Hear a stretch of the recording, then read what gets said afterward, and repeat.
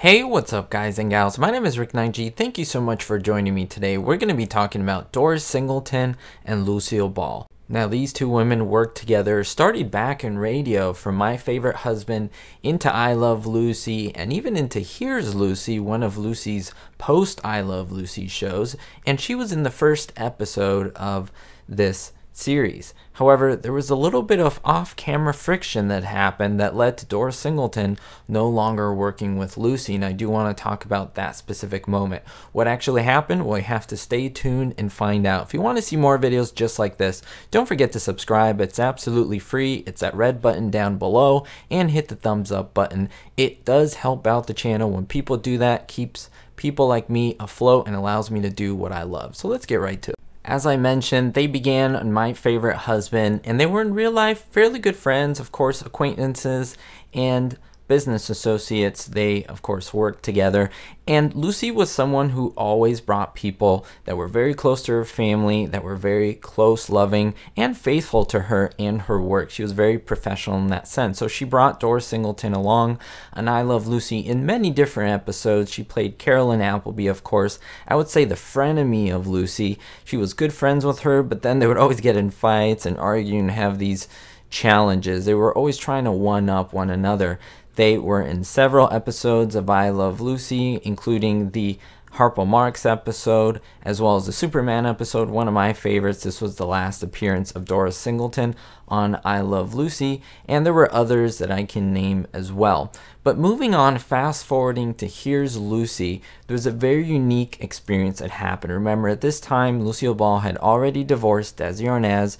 She was starting her second new show after The Lucy Show. Now, what made the show unique was that now Lucy was the star as opposed to having Desi and Lucy. And Lucy was very much trying to put her children into show business and kind of pass the baton on to them. So she co-starred her real-life children, that is Lucy Arnaz as well as Desi Arnaz Jr. Now, these are not, of course, actors. They are her own real children who played parts in this series.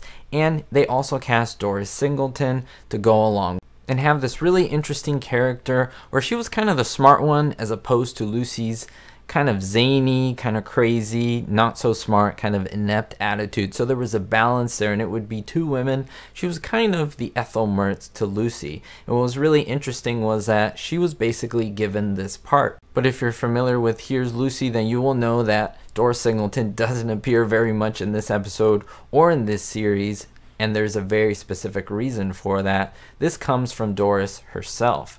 Now, according to her, she was supposed to have, as I mentioned, this regular role on the show Here's Lucy.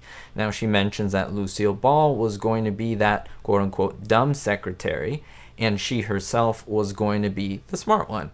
So everything was set, contracts were signed, everything was ready to go. However, as time passed, she realized that she would no longer be asked to be on the show. She wasn't called in, and the script had no mention of her. So she really didn't know what happened. She was at a loss, and she wondered, well, what happened? Did I offend her? Did I do something wrong? And she actually ran into Lucille Ball, and she straight up asked her. She said, Lucille, what happened with Here's Lucy? I thought I was going to have this part along with you. I was going to act alongside, and we were going to have this pretty cool role in the show. And she simply asked her that they decided to go with her children instead, just like that. There was pretty much no notice. It was very spur of the moment, and Doris Singleton was shocked. And what you have to realize, as I mentioned earlier, that Doris Singleton was cast in this role, the children as well. Any dialogue in a script is worth its weight in gold. And so anyone that has lines takes away from other people's lines. And so it was seen that Doris Singleton was taking away from lines and on-air time of Lucy's children. So Lucy, being the person that she was heading up the show, and she was essentially the boss. She said, well, I'm going to give more opportunities to my children. Doris Singleton was dropped, and that's all she wrote. I want to know your thoughts on this, guys and gals, trying to be as balanced as possible. What do you think about this? Is this just how show business goes? Should Lucille Ball have told Doris a little better in another way? I really want to know your thoughts down below, especially considering the history they had and how professional Doris Singleton was on the show and how she did her work. I'd love to know your thoughts down below in the comments. We'll see you next time, guys and gals, and don't forget, be helpful. Thank you to my Diamond tier patrons, Andrew B, Ricky, and David D.